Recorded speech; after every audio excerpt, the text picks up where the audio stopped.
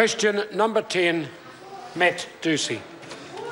Thank you, Mr Speaker. My question is to the Minister of Transport and asks, what updates can he provide on the delivery of the government's commitment to provide roading infrastructure to support economic growth? Speaker. The Honourable Simon Bridges. Mr Speaker, there are many good updates, but let me give one in Gisborne.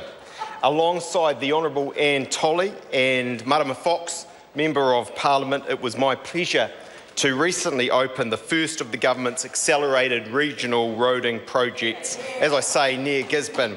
The government recognises that the East Coast deserves a reliable and a safe transport network, and one that supports local industry, especially the vibrant forestry industry of that region.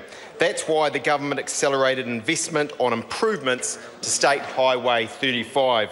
The investment will support economic growth in Gisborne and its region, as well as enabling the forestry sector to thrive, while at the same time making it safe for motorists to pass safely. Supplementary question. Order. Supplementary question, Matt Doocey. What other updates can he provide on the delivery of the government's commitment to provide roading infrastructure to support economic growth? Honourable Simon Bridges. Well, let me give more good news, this time from Canterbury. Recently, I turned the first sod on the final section of the Western Corridor Road of national significance in Christchurch with local members of Parliament. The new $122 million Western Belfast bypass will provide better and safer links throughout Greater Christchurch and will help reduce congestion and travel times.